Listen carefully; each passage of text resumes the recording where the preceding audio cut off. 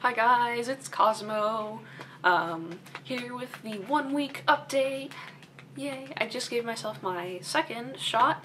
So the way that they told me to do it is because it's a subcutaneous shot, you can do it basically where you can like pinch some fat, so like on the side of your thigh or on like around your navel area or like the side of your stomach, or if you have someone else giving it to you, they can do it like on your upper arm, just like pinch the skin right here. So subcutaneous, it basically means like in the fat underneath the skin. So yeah, it's much less deep than an intramuscular shot. So needle isn't as big, needle is very, very small. Yay. I feel like I mentioned that in the last video, but I can't remember. I can never remember what I say in these videos, I'm sorry, because like I think of all these things to say in the videos, and then I say some of them, and then I leave some of them out. But they're all in here, you know? So anyway, just want to go through some of the changes that I've experienced so far, because there have been changes, even though it's only been a week, which is cool. Some of the changes are not so cool, but you know, it's puberty. It's a second puberty, so what can you do? Let's start. I'm just gonna name as many as I can think of. There might be some that I miss. We'll see. So, first off, start with the not so happy one. Yes, acne is a thing. So, I have always kind of had acne. Like, I've always been like really oily skin and stuff like that. I think either like the day before or the weekend of my first shot, I went out and got like a whole bunch of like Neutrogena like acne face washes and then like wipes that I could take to work, because when I go to work I can't really like wash my face anymore. So having just like their pink grapefruit scented wipes that you can just do once over, and they help get rid of a lot of the oil and stuff, which is great. I like it a lot, but even though the grapefruit smell stays with you for like an hour after, which is intense.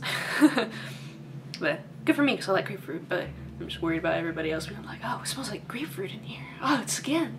It's every day. What's going on? But yeah, so those have been helpful. The downside of like all the acne washes and stuff is that it has like an acid in it that like will dry out your skin really bad. So I've been trying to use like face lotion alongside it, but because when I sleep I tend to drool when I sleep, so it like dries out the side of my mouth. I don't know if you can tell on camera. It like makes it really red and then irritated skin, and then it actually got to the point where it's been worse than it has ever been before, and I think it is because of the acne wash. Like my skin was like cracking and it was getting like scaly and bits were like flaking off and like it was bleeding and it was just awful. So I'm cutting back on the acne wash a little bit, and what I did today actually, so I know that this can like lead to acne, but it helped a lot. I took chapstick and I just went all over it. It was like clear chapstick or brown, so it didn't show off like red chapstick or anything like that. And I just went over. It's still kind of on, made it a lot less irritated, and it's actually like not super dry anymore, which is, thank you chapstick. I'm glad I had some extra to take to work with me. So yeah, I don't think that dryness is a side effect of testosterone. I think it's just the acne wash. But yeah, acne is happening. That was expected though, so you know, you deal with it the best you can. I feel like, especially from my mom's side of the family, like my brothers as well, have all had like really bad acne, so I'm like, ooh, it's gonna get worse, isn't it? Hopefully I can keep it in check, but if not, then you know, you can always go to a dermatologist and they'll recommend you some stuff. Okay, so beyond that, some other stuff. So voice, I don't really know if it's gotten deeper, but it's been easier to hit like deep notes. I think it was like a little tender like around here, not here, just here, but that could also just be like allergies, and that was one of the first days that I took my first shot, so it was probably just allergies. But yeah, I'll try to like put a comparison in this video of like today to my first week, because I feel like it's gotten deeper, but just barely. Like I'll give it another week and then like compare it to the first video again, from when I got my first shot.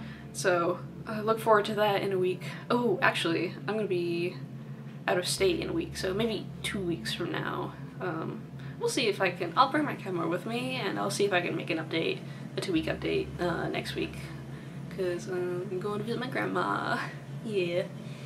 Hi guys, it's Cosmo. Well, other changes. I haven't lost any hair yet. Hooray. No changes in the hair. The hair actually has not been any more oily than it has been previously, which is good because I tend to have like chronic oily hair.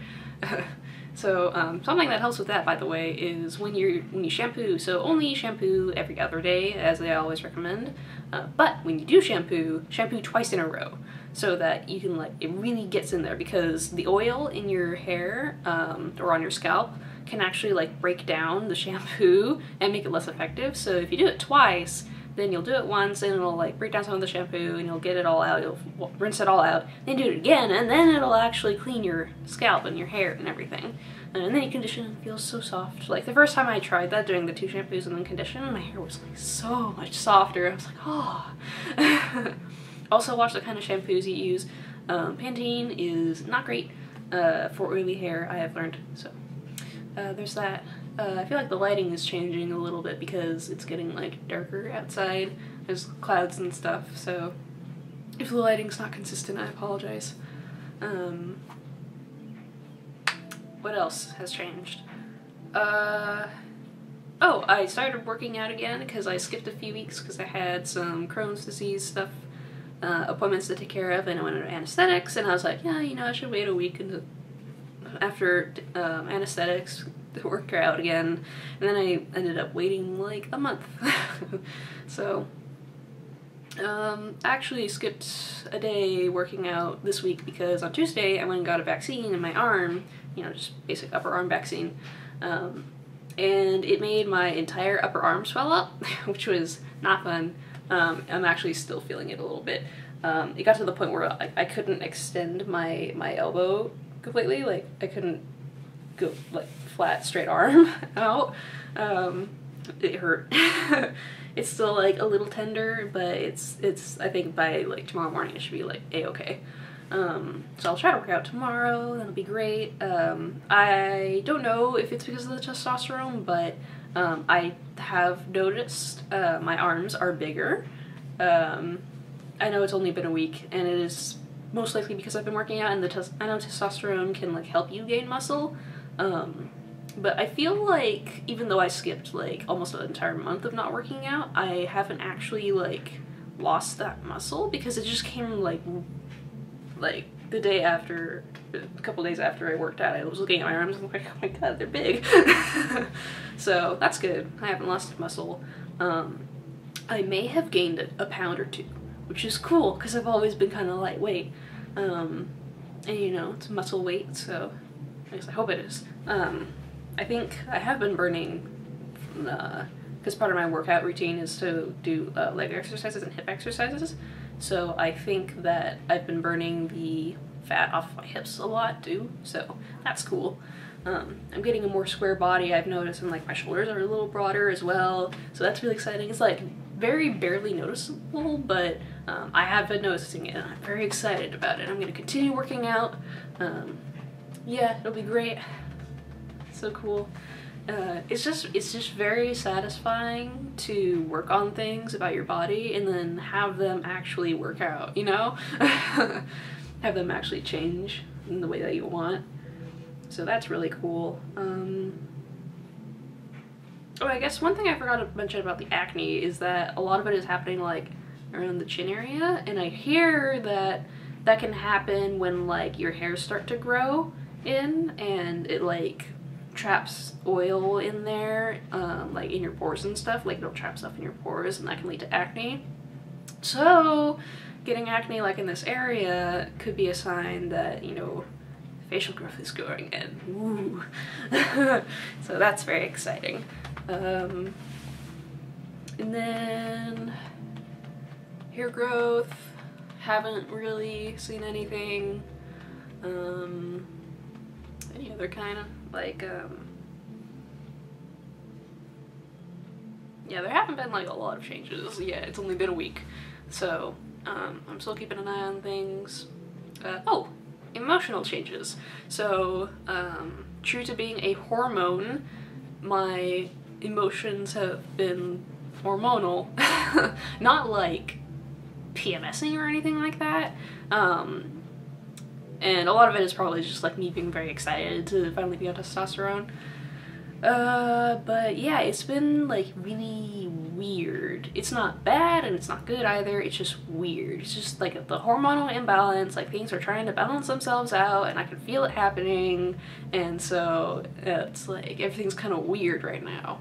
But yeah, it's not bad so far, at least, which is good. It's not bad, so it's good, you know. That's how it works, right? And then the last one is slightly not safe for work talk, so if you want to skip to the end, that's okay. Bottom growth. Yes. Only a little bit. I won't go into vivid details, but it's enough to where like I can notice it during the daytime and it's like I can feel it, which is weird to say and it's weird to talk about this. Why am I talking about this? But yeah, it's happening. Yeah, I know that was one of the first things that people say would start changing is bottom growth. So yeah, it's happening. Other things that people said would like be almost instantaneous is like your urine changing smell. And I haven't really noticed that. It still just smells like piss to me. So yeah, I can't really tell with that one. However, my sense of smell in general has been better recently, like after I started tea, and I don't know why. I asked around and apparently nobody else has had this like revelation where your sense of smell just gets like infinitely better for some reason. But the dryer just stopped. I always seem to film these when like the dryer's going. I'm sorry, guys. But yeah, so my sense of smell has been a lot more acute. It might be like, I know testosterone will make you hungry, so that might be linked to it. Like everything seems to like, and it's not like during a Shark Week, my sense of smell will get like a huge spike in intensity, and that can actually like make me really nauseous. Like it's kind of bad. But this time, like, my sense of smell is getting stronger, but it's not bad at all. Like, everything pretty much smells good to me, which is great, you know? I like being able to smell things and things smelling good, so that's neat. Yeah, I don't feel like I've been sweating any more than usual. Again, haven't really felt that much oilier than my usual self. We'll see if that changes soon enough. And I think that's about it. So this is 13.5 minutes long. I think that's good. I gave myself my second shot already. Both of them have been in the stomach, so next comes the thighs. I think I'll start with the right, or maybe I'll just go like clockwise. So right stomach, left thigh, right thigh, and back to stomach. One thing I did want to talk about is prescriptions and pharmacies. So I put in my prescription 2 weeks ago, had my first shot last week, so you would think that I got everything, right? So first things first, so the testosterone, they only had one of the, I think, 4 vials that I needed. One is enough to do a dose or several, so I'm lucky in that regard that they had one, and they put in that order for more 2 weeks ago. So it's been 2 weeks and they still haven't gotten their order in. They're completely backlogged, which sucks, but what can you do, I guess. Yeah, again, I'm just lucky that this one vial lasted me a few doses. And then like the syringes and needles and stuff they had to order, and that took like almost a full week, and I got super lucky. They got the syringes in like the day before my appointment last week, so I was just barely able to make it and get my first dose last week. So yeah, that was scary. Yeah, so just be careful if you're going on testosterone, like what pharmacy you choose. Like, do a little bit of research. I unfortunately did not. I'm using Safeway. I don't know if I said that already. I hear that CVS is also pretty bad about getting testosterone in particular.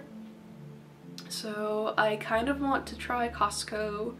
I know that they've been good for several prescription medications that my family has had in the past. So that might be an alternative. I don't know what else.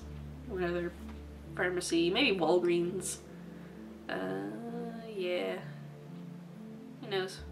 Maybe I'll try a local grocery store. I know they can have some pharmacies. So yeah, okay. That's about all I had to say. I probably should have put that you know, pharmacy part in the beginning of the video, but oh well. Okay. Anyways, see you guys later. Bye.